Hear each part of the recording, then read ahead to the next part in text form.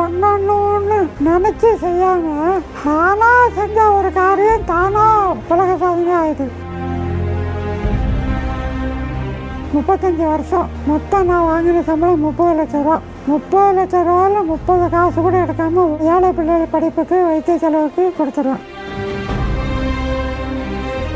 உதவி தேவைப்படுகிறவர்களையும் உதவி செய்கிறவர்களையும் ஒன்றா இணைச்சி 2 பேருக்கும் பாலமாக இருந்ததுனால பாலம். இப்போ கல்யாணம் செஞ்சுறாங்க போது உள்ளே நையான்னு சத்தம் போட்டு சொல்லும்போது எல்லா பிள்ளைகளும் விழுந்து விழுந்து சிரிக்கும். இந்த மாதிரியே பேசிக்காட்டு கேலி பண்ணும். ஆனால் அந்த குரல் தான் இந்த அமைப்பை உருவாக்குறதுக்கு ஒரு காரணமாக அமைஞ்சது.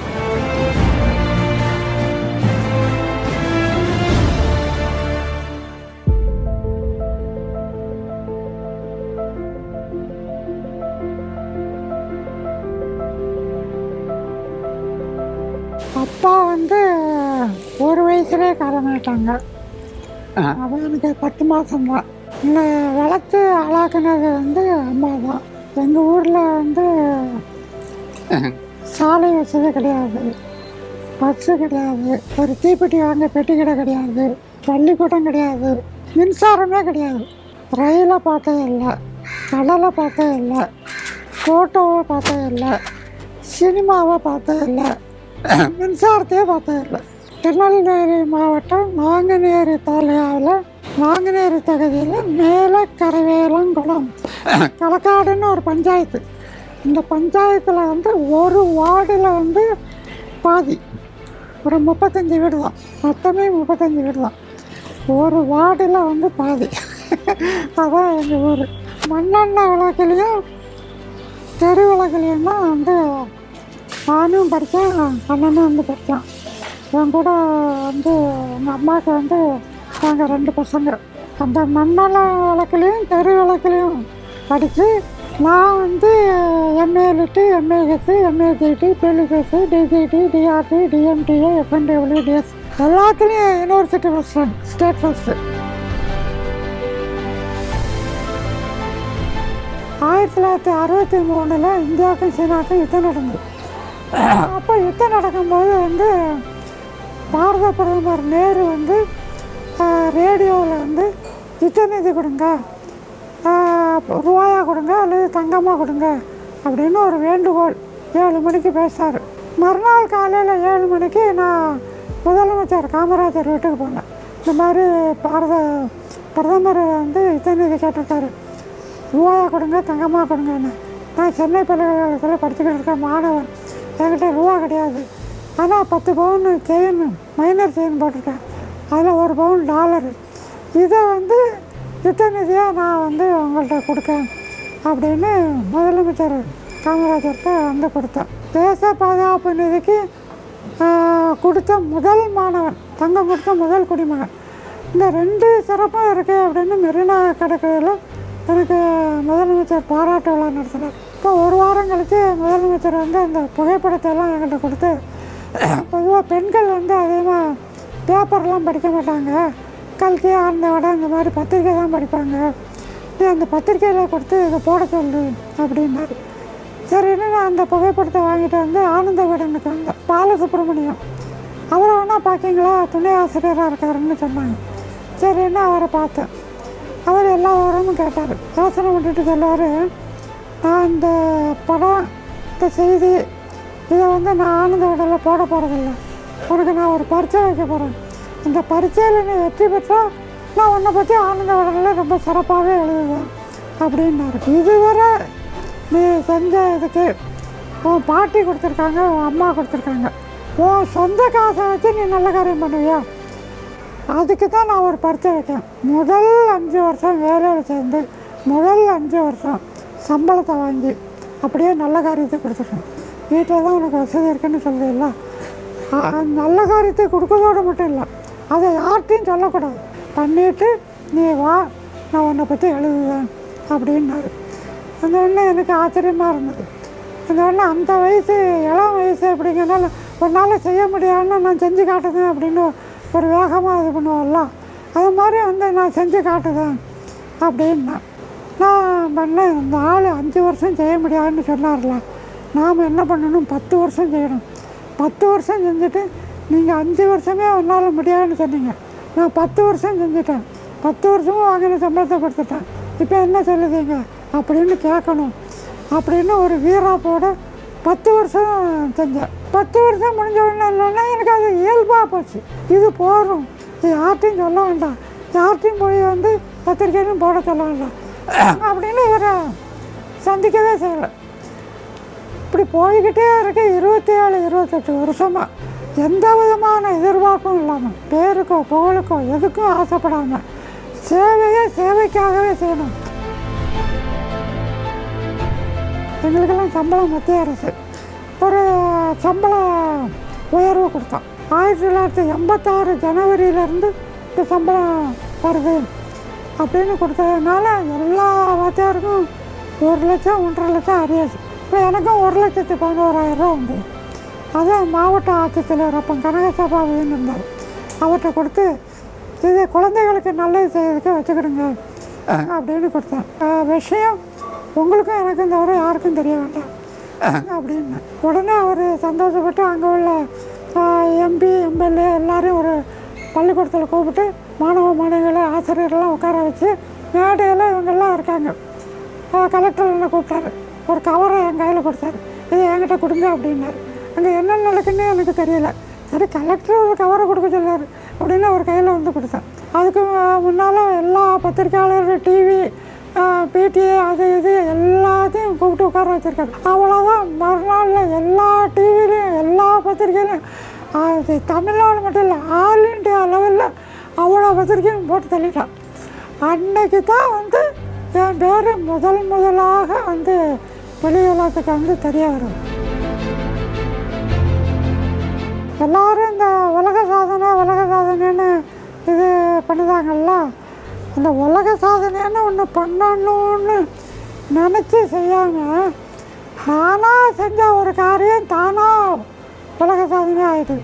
கல்லூரியில் நூலகராக வேலை பார்த்தேன். தூத்துக்குடி மாவட்டத்தில் சிறுவைகுண்டத்தில் அருள்மிகு குமரகுருபரர் கலைக்கல்லூரி 1963 வேலையில் சேர்ந்து 1998 ஓய்வு பெற்றேன். 35 வருஷம் 420 மாதம் 12,600 நாள், மாத சம்பளம் 20,000 ரூபா. மொத்தம் நான் வாங்கின சம்பளம் 30 லட்ச ரூபா. 30 லட்ச ரூபாவில் 30 காசு கூட எடுக்காமல் ஒவ்வொரு மாதமும் 20,000 கலெக்டர்கிட்ட கொண்டு கொடுத்து ஏழை பிள்ளைகள் படிப்புக்கு வைத்திய செலவுக்கு கொடுங்கன்னு கொடுத்துருவேன்.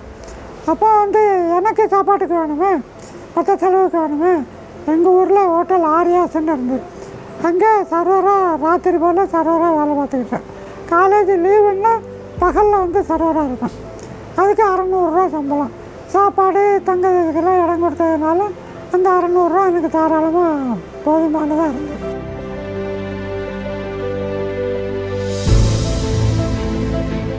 பூகம்பம் வெள்ளம் புயல் அப்படின்னா வேலை பார்த்துக்கிட்டு இருக்கிறவங்க ஒரு நாள் சம்பளம்னு கொடுப்பாங்க. அமைச்சர்கள் இவங்கெல்லாம் 1 மாத சம்பளம்னு கொடுப்பாங்க.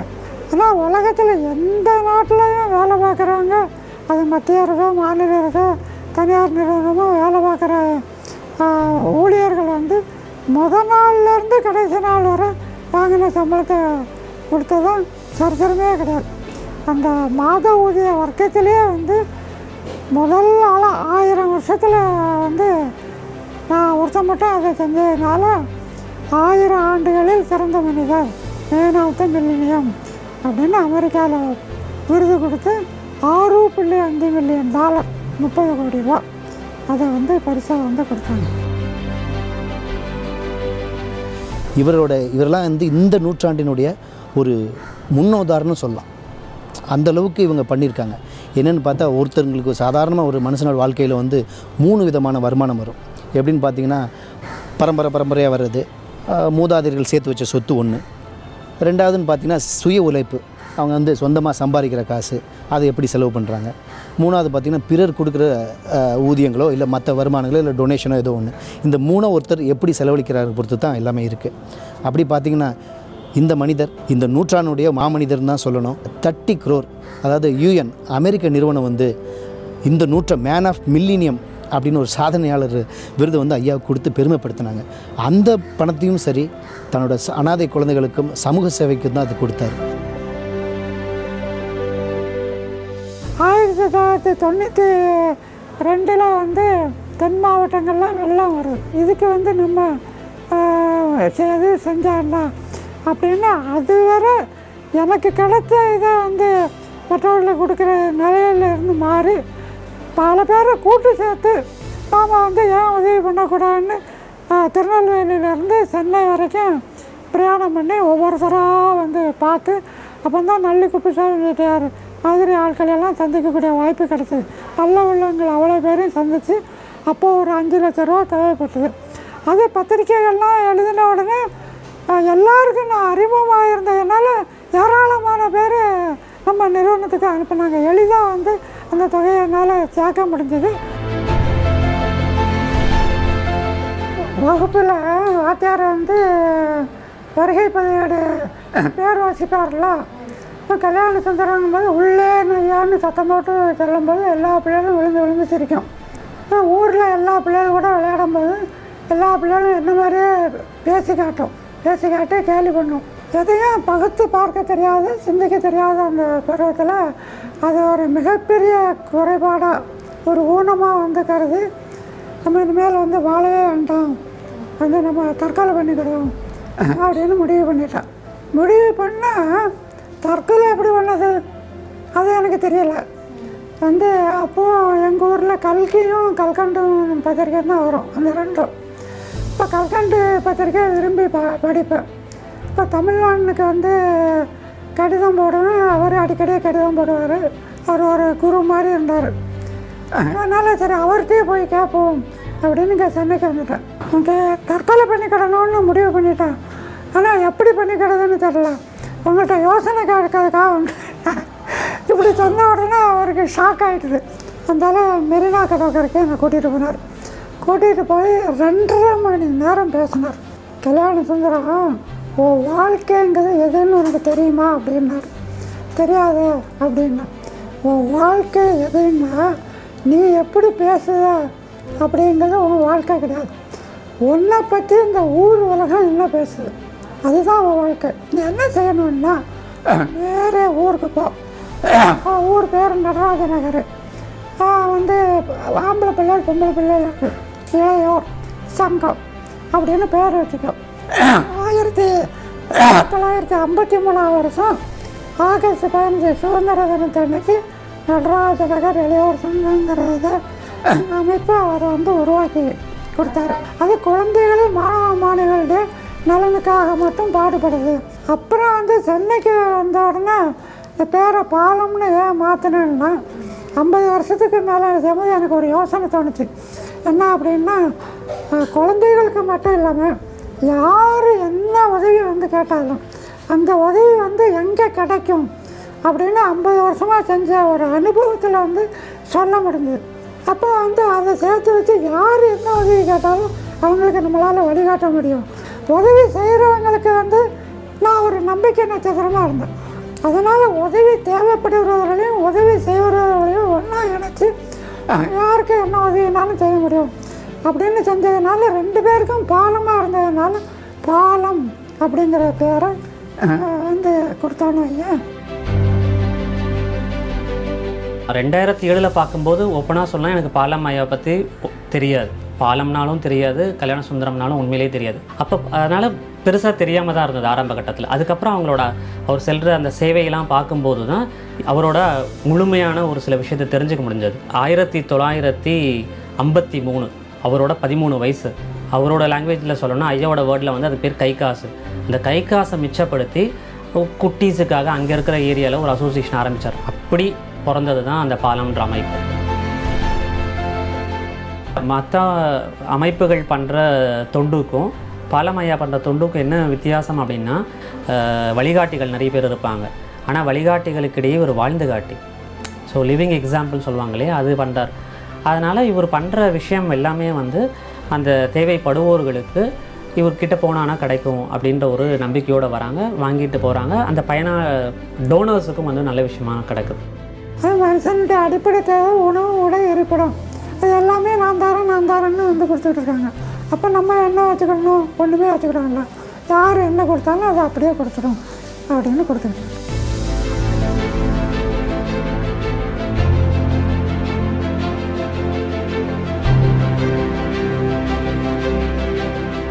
மோசமான செயல்பாடுகள் காரணமாக பல்வேறு இந்திய தகவல் தொழில்நுட்ப கல்வி நிலையங்களிலிருந்து மாணவர்கள் வெளியேற்றப்பட்டுள்ளனரா என்று எழுத்துப்பூர்வமாக கேட்கப்பட்ட கேள்விகளுக்கு பதிலளித்த மத்திய மனித பாலம் கல்யாணசுந்தரம் ஐயா என்ன பண்ணுவார்னா, காலையில் எழுந்த உடனே முதல்ல வந்து நியூஸ் பேப்பர் படிப்பார், அன்றைக்கி நாட்டு நடப்பு என்னன்னு தெரிஞ்சுக்கிறதுக்காக.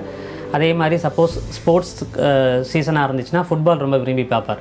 எந்த கடிதம் வந்தாலும் அந்த கடிதம் வந்து படிக்க சொல்லி அதை வந்து காது கொடுத்து கேட்டு அவங்களுக்கு வந்து பதில் போடணுன்றது வந்து இவர்கிட்ட உள்ள ஒரு நல்ல பழக்கம். படிக்க வேண்டிய வயசில் வந்து படிக்கணும் அப்படின்னு வந்து நானும் அண்ணனும் சொன்னோம். அம்மா சொன்னாங்க, அப்பா படிக்கலை, நான் படிக்கலை, பாட்டி படிக்கலை, ஊரில் ஒருத்தரும் படிக்கலை, பள்ளிக்கூடம் இருந்தால் தான் படிக்க முடியும், நீங்கள் படித்தா என்ன பண்ண போகிறீங்க அப்படின்னாங்க. அப்போ நாங்கள் சொன்னோம், பெரிய படிப்பு படித்தா பெரிய வேலைக்கு போகலாம் அப்படின்னு. பெரிய வேலைக்கு போய் என்ன பண்ண போகிற அப்படின்னாங்க. பணம் நிறையா இருந்ததுன்னா சந்தோஷமாக இருக்கலாம் இல்லாமல் அப்படின்னு சொன்னோம். அப்போ அம்மா சொன்னாங்க, அப்போனா நீ எதுக்கு ஆசைப்படுதுன்னா ஆயுசு முழுக்க சந்தோஷமாக இருக்கலாம், அதுக்கு தான் ஆசைப்படுவேன், அதுக்கு பணம் இருந்தால் சந்தோஷமாக இருக்கலாம்னு நினைக்கிறேன், இது ஒன்றுமே வேண்டாடா, ஆயுசு முழுக்க சந்தோஷமாக இருக்கலாம் அப்படின்னாங்க. என்னம்மா இதெல்லாம் இல்லாமல் எப்படிம்மா, பணம் இல்லாமல் எப்படி சந்தோஷமாக இருக்க முடியும் அப்படின்னா, அதுக்கு அம்மா என்ன சொன்னாங்கன்னா, நான் ஒரு 3 இது சொல்லித்தரேன், அந்த 3 வழியில் நீ நடந்த அப்படின்னு சொன்னால் ஆயுசுக்கும் சந்தோஷமாக இருக்கலாம், வாழ்நாள் முழுவதும் உன்னோட கை இப்படியே இருக்கும், இப்படி வரவே சார். அப்போ அம்மா என்ன சொன்னாங்கன்னா, முதல்ல எதுக்கும் பேராசைப்படாத, எப்போதும் ஆசையாக இருக்கட்டும், ஒரு நாளும் பேராசை இருக்கக்கூடாது. இது அவங்க சொல்லிக் கொடுத்த முதல் பாடம். 2வது பாடம் வந்து உனக்கு என்ன கிடைச்சாலும் 10ல் 1 பங்கு இல்லாதவங்களுக்கு கொடு. 3வது பாடம் வந்து தினம் ஒரு உசுருக்கு நல்லது பண்ணு. அது மனுஷனோ மாடோ மரமோ, ஒரு செடி வாடி இருந்தாலும் அதுக்கு தண்ணி ஊற்றினேன்னா அந்த உசுரும் ஒன்று தான், உசுரும் ஒன்று தான். அதனால் வந்து ஏதாவது ஒரு உசுருக்கு ஏதாவது ஒரு நல்ல இது பண்ணிவிட்டு பார்த்துட்டு சாப்பிடு. இந்த 3 இதில் நீ தவறாமல் இருந்ததுன்னா ஆயுசுக்கும் உன் கை இப்படியே இருக்கும், நியாயமான ஆசை எதாக இருந்தாலும் நிறைவேறும், மன்னாதி மன்னர்களும் ஒன்றை தேடி வருவாங்க, நீ அவங்கள தேடி போக வேண்டிய அவசியம் இருக்காது. அந்த 3 வழியில் வந்து தவறாமல் என்னையும் அண்ணனையும் வந்து வளர்த்தாங்க. அவரெல்லாம் எங்கள் மாணவர்கள் சார்பாக, எங்களுடைய பல்கலைக்கழக மாணவர்கள் சார்பாக ஒரு பாராட்டு விழா வச்சோம். அப்போ இவரோட ஸ்பீச்லேயும் சரி வரும்போது ஒரு உண்மையை சொல்லணும்னா ரொம்ப சாதாரணமாக வந்தார். ஏன்னா எங்களுடைய பல்கலைக்கழகம் வந்து சர்வதேச பல்கலைக்கழகம். அதில் பார்த்திங்கன்னா எல்லாமே பிற மாநிலத்தில், முக்கியமாக வடநாட்டிலவர்கள், மற்ற தேசத்துலேருந்து வர்றவங்க. அவங்க இவர் சாதாரண வர்றது பார்த்திங்கன்னா இவர் தான் சீஃப் கெஸ்ட்டாக, இதுதான் ஃபேக்ட்டு. சாதாரணமாக வந்தாங்க, யாருமே அந்தளவுக்கு ஒரு இது எமோஷ்னலாக இல்லை. இவர் பேசி இவரை இன்ட்ரடியூஸ் பண்ணோன்னே மோர் தென் 5 மினிட்ஸ் யாருமே நான் ஸ்டாப்பாக உட்காரவே இல்லை, எழுந்து கைத்தட்டுற அளவுக்கு அவரோட வாழ்க்கையோட அந்த இதை பார்த்து ரொம்ப இன்ஸ்பயர் ஆனாங்க. இப்போயும் வந்து எங்களோட யூனிவர்சிட்டியில் பார்த்திங்கன்னா இவரை பற்றி ஒரு பாடமாகவே வைக்கலான்னு ஒரு ஐடியா இருக்குது. பில் கிளின்டன் ஒரு தடவை இந்தியா வந்தப்போ 2 அரசு சாரா ஒரு நபர்களை நான் சந்திக்கணும் அப்படின்னு சொன்னதில் ஒருத்தர் ஐயா அமரர் டாக்டர் ஏபிஜே அப்துல் கலாம் அவர்கள், 2வது பார்த்திங்கன்னா நமது ஐயா பாலம் கல்யாணசுந்தரம் அவர்கள். இவங்கெல்லாம் வந்து பார்க்கணுங்கிற அளவுக்கு அவர் ஒரு நல்ல விஷயத்தை பண்ணியிருக்காங்க. அந்த டவுன் டு எர்த்துன்னு சொல்லுவாங்க இல்லையா, அந்த டவுன் டு எர்த்துன்றதுக்கு மீனிங்ஃபுல்லான பர்சனாலிட்டி வந்து பாலம் ஐயா. என்னென்னா, ஐயா உங்களை சந்திக்கணும் வரணும்னு நிறைய பேர் கேட்பாங்க. கேட்கும்போது அவர் சொல்கிற முதல் வார்த்தை, என்கிட்ட ஏன் சந்திக்க வரணும்னு கேட்குறீங்க, எனக்கு 24 மணி நேரம் சந்திக்கலாம். ஸோ இதை கேட்கும்போதே அவங்களுக்கு வந்து ரொம்ப பெரிய ப்ரொசீஜரோ ரொம்ப ப்ரொசீடிங்ஸோ இல்லைன்றது க்ளீனாக தெரிஞ்சிடுது. ஸோ அப்போ வந்து அந்த க்ளோஸ்னஸ் ஆட்டோமேட்டிக்காக வந்துடுது. அவங்க என்ன தேவையோ அதை கேட்குறாங்க, ஐயா கொடுத்துறாங்க.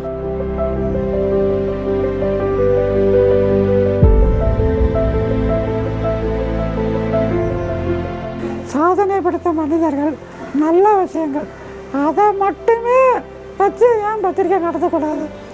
அப்போ வந்து நம்மளே வந்து அதை நடத்துனதுக்கு ஏன் முயற்சி பண்ணக்கூடாது? எப்போதுமே நான் வந்து ஒரு நல்ல காரியம்னா வந்து அதுக்கு எனக்கு எந்த விதமான வசதி வாய்ப்பு இல்லாட்டாலும் திறமை இல்லாட்டாலும் அதை பரிசோதனை பண்ணி பார்ப்போம். 2007 ஜனவரி மாதம் ஜெயகாந்தன் தலைமையில் அவர் தான் வந்து வெளியிட்டார். வந்து பாக்கியராஜ் எங்கெல்லாம் அவர் பத்திரிக்கை நடத்துதார் இல்லையா, அவருடைய தலைமையில் 2007 ஜனவரியில் வந்து ஆரம்பித்தேன். அப்போ பத்திரிக்கை வந்து ஒரு சுமாரான இதோட இந்த நெகட்டிவ் செய்திகள் வந்து இல்லாமல் இருந்ததை தவிர பத்திரிக்கை வந்து ஒரு முழுக்க தரமான பத்திரிக்கை அப்படின்னு சொல்ல முடியாது. எங்களுக்கு தெரிஞ்ச அளவுக்கு சமாச்சாரங்களை வந்து கொடுத்துருக்கோம்னா மற்ற சமாச்சாரம் தான். அப்போ வந்து பாலசுப்ரமணியம் இப்போ இல்லை, ஏனா தமிழானெல்லாம் இப்போ இருக்காரு. அந்த பிரபல ஜாம்பவான்களே 1ஆம் நம்பர் தரத்தில் மாத இதெல்லாம் நீங்கள் பத்திரிக்கை நடத்தி நீங்கள் ஜெயிச்சிட்டீங்கய்யா அப்படின்னு வந்து சொன்னாங்கன்னு வைங்களேன்.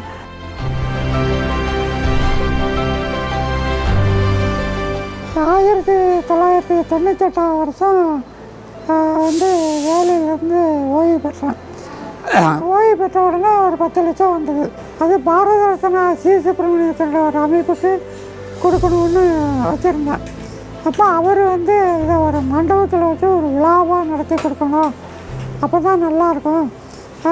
ரஜினிகாந்த் வந்து ராகவேந்திர மண்டபத்தை நல்ல காரியத்தை கொடுப்பாரு, அவர்கிட்ட போய் கேளுன்னாரு.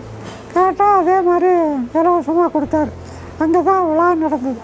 அப்போ வந்து அங்கே நடக்கிறதெல்லாம் பார்த்துட்டு இது இந்த நிகழ்ச்சி போகாது, நான் அவங்களுக்கு தனியாக வந்து ஒரு பாராட்டு விழா நடத்தணும் அப்படின்னு தான் காமராஜர் அரங்கத்தில் பாராட்டு விழா நடத்தி இந்த 1 லட்ச ரூபா கேடையாக 50,000 ரூபா பொன்னாடை 120 எல்லாம் கொடுத்து பேசும்போது வந்து குழந்தை இல்லாதவங்க குழந்தைய தத்தெடுக்கிறாங்க. வந்து எனக்கு அழகான 2 குழந்தை இருக்காங்க, அப்பா தான் இல்லை, ஐயாவை அப்பாவை தத்தெடுத்துக்கிறதுன்னு இன்னையிலேருந்து எங்கள் வீட்டுக்கு பெரியவராக எங்கள் வீட்டில் இருப்பாங்கன்னு அவர் வீட்டில் கூட்டிகிட்டு போயிட்டார். அங்கே தான் 1 வருஷம் வந்து இருந்தேன்.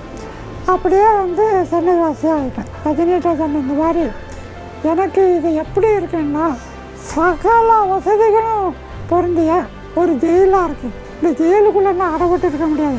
உங்கள் 4 பேர் கூடயே பார்த்து 4 பேர் கூட பேசிக்கிட்டு இருக்கு. என்னுடைய வட்டங்கிறது வேறு. அப்புறம் அவர் முழுக்க அதை ஏற்றுக்கிட்டார்.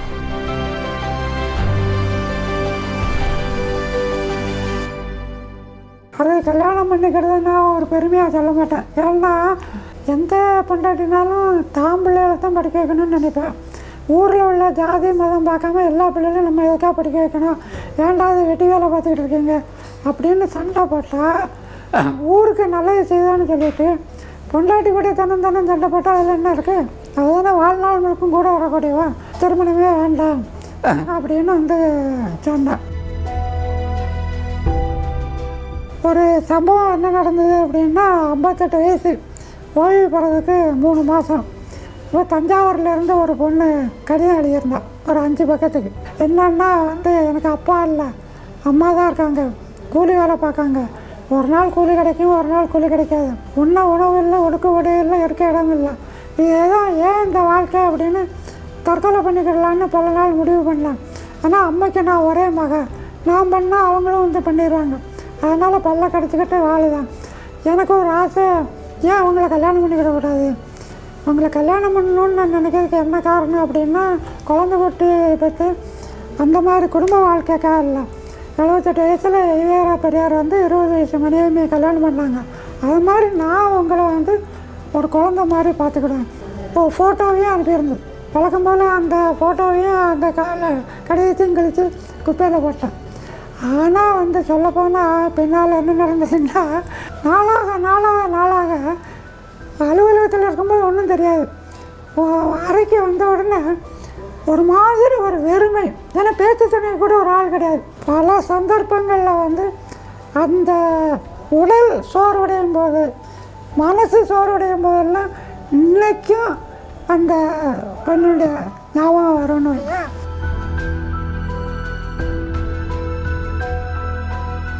நம்மகிட்ட வந்து ஏன்னு கேட்கறதுக்கு யாருமே வந்து இல்லை. அது என்ன கிடைச்சாலும் வந்து கொடுத்துட்றாரு அப்படிங்கிற ஒரு பேர் அது ஒரு பக்கத்தில் இருந்தாலும் இந்த ஒரு பக்கமும் இருக்குது. எதுவும் எனக்கு வேணும் அப்படின்னு என்கிட்ட உரிமையோடு உணர்வுபூர்வமாக கேட்கறதுக்கு யாரும் இல்லைல்ல. கல்லூரியில் சேரும்போது ஒரு இது என்ன நடந்தது அப்படின்னா, மிமிக்ரி ஒரு பையன் ஒரு 28 வயசு இருக்கும், அவன் மிமிக்ரி பண்ணி முடித்தான். அப்போ அந்த நிகழ்ச்சியெல்லாம் முடிஞ்சதுக்கப்புறம் அவங்ககிட்ட போய் கேட்டேன், எப்படி ஒன்றால் அவங்க குரலில் அப்படியே தத்துரூபமாக பேச முடிஞ்சது அப்படின்னா. அப்போ அவன் சொன்னான், நம்ம குரல் வழியில் வந்து எந்த குரல்னாலும் பேச முடியும், ஒரு சின்ன பயிற்சியின் மூலமாக தாராளமாக வந்து பேசலாம், அதனால் சரி சொல்லிக் கொடுத்து பார்ப்போம் அப்படின்னு ஒரு வாரத்தில் வந்து சொல்லிக் கொடுத்தோம். சொல்லிக் கொடுத்த உடனே கல்லூரியில் அதுக்கப்புறம் மாணவர்கள் மத்தியில் அந்த குரலில் மட்டும்தான் வந்து பேசுவேன். அது வந்து ஆச்சரியமாக இருக்கும். நீங்கள் இந்த புறம் நெல் இல்லை ஒன்று இல்லாட்டா இந்த ரூமுக்குள்ளே இல்லை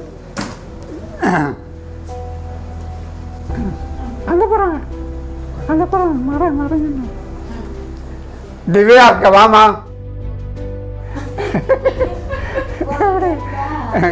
கல்லூரியில் உள்ளவங்களுக்கு இந்த கீச்சு குரலே வந்து தெரியாது.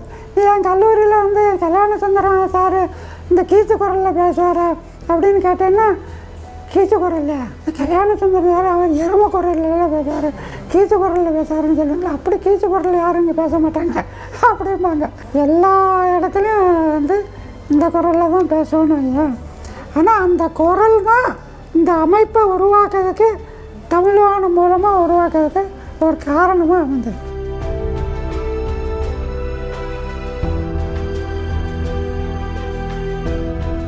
முதல் பக்கத்தில் வந்து என்னுடைய பேர், படித்த படிப்பு, அலுவலக முகவரி, தொலைபேசின்னு எல்லாம் இருக்கும்.